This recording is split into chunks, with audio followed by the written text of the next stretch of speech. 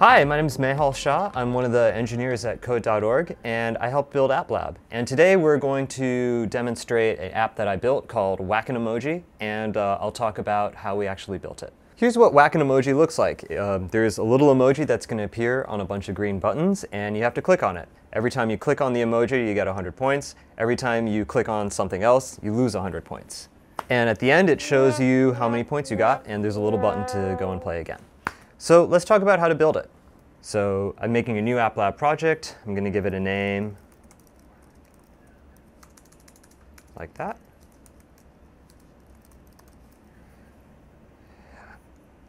We're going to have 3 different screens on the app. There's going to be the welcome screen, there's going to be the game screen where you're actually playing the game, and there's going to be a screen where you see your final score and get an option to play again. So let's make those screens. I'm going to make a screen for the game here. I'm going to make a screen for welcoming the user, and that'll be the first one they'll see. And I'll make a screen for showing their final score. Now, let's build the controls that'll actually go on the welcome screen. The welcome screen will be pretty simple. It will be the text saying, "Welcome to Whack-E-Moji." Bang, bang, bang. Nice big font. Not that big. And we'll put it right there. And then we'll put big green buttons that says Start New Game. Start New Game. Here. And we'll call the button Play Button. We're going to wire up what the play button does in just a little bit. Your screen size is 320 pixels across and 480 pixels down. And it doesn't sound like a lot, but that's actually a pretty good number for any game that's going to show up on your phone. Next, we're going to build the game screen. And the game screen is going to be a grid of 4 green buttons going left, 4 green buttons going down, and then there'll be a little smiley face that'll appear on some of the green buttons. So at the bottom, we have a label showing what your score is and a number that's going to change. And let's drag a background image on here that's going to have our game board.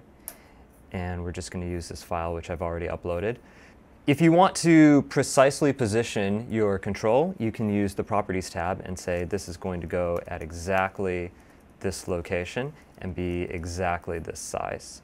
So let's put the background right there. And then we'll have a label that's going to be the emoji that's going to hop around from button to button. And so this is the emoji label. And the text is going to be an emoji right there. Let's make it bigger. And let's put it on the first button. So put it at 60, 60, right there. Let's make it a little bigger. Okay, and now the code. So we're going to have a function to actually play the game. And the game is going to be about 15 seconds. And every second, the emoji is going to jump from one position to another position.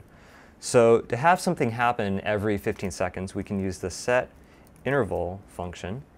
And you give it a function to call every so many seconds. So we're going to have the move emoji function, and we're going to call it every 1,000 milliseconds, or every second. And then to end the game, what we're going to do is say set timeout, and that'll call a function after a certain amount of time. And the function we're going to call is end game. And we're going to call that after 15,000 milliseconds, or 15 seconds. Now let's define the 2 functions. Function move emoji, function end game.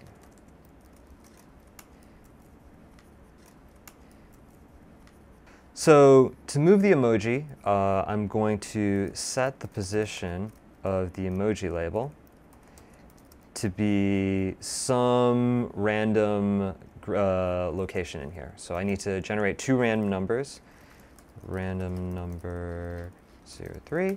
So this will generate a random number between 0 and 3 inclusive. And this will generate a second random number.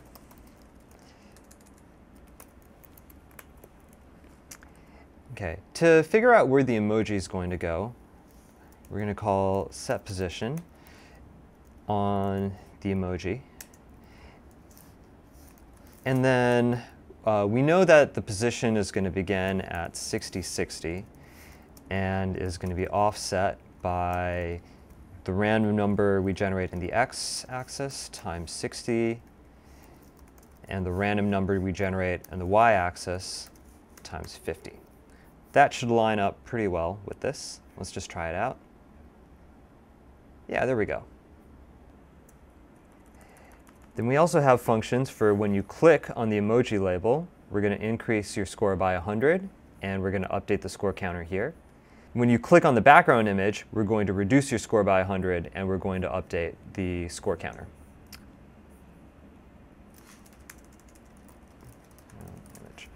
Okay, so we have these functions defined, and now when you end the game, we're going to set the screen to the score screen,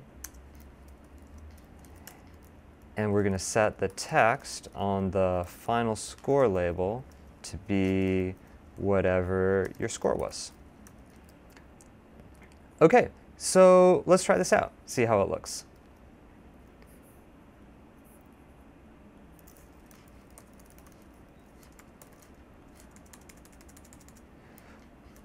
Now let's try this out and see how it looks. So it gives me the welcome screen, and let's start a new game. And there's the emoji, and it's kind of hopping around on spot to spot. And when I click on it, my score goes up. And when I click somewhere else, my score goes down. I need to make this label a little bigger, so let's just do that. Run it again.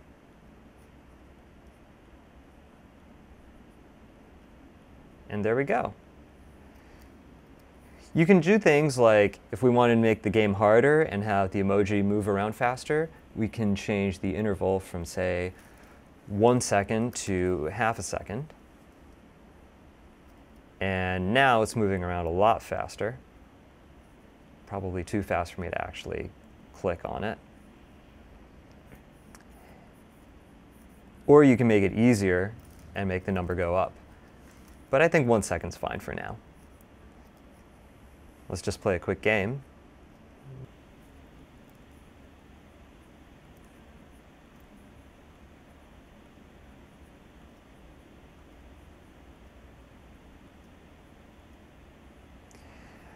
And once you're done, if you want to share it with someone, you can click the share button. And you get a link. You can send them a link on Facebook or Twitter or a text message, and they can play the game for themselves. We built this app in just 5 minutes, but if you wanted to remix this, there's a whole lot of things you can do. You can add sound effects, you can change the appearance of it, you can change the difficulty, you can even use our data interface to build a scoreboard so you can compete with your friends. Thanks for trying out App Lab, and we can't wait to see what you build with it.